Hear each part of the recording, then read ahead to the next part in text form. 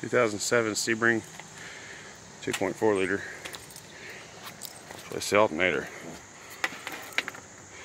Some guys say you gotta take this air conditioner line loose, but you don't. All you have to do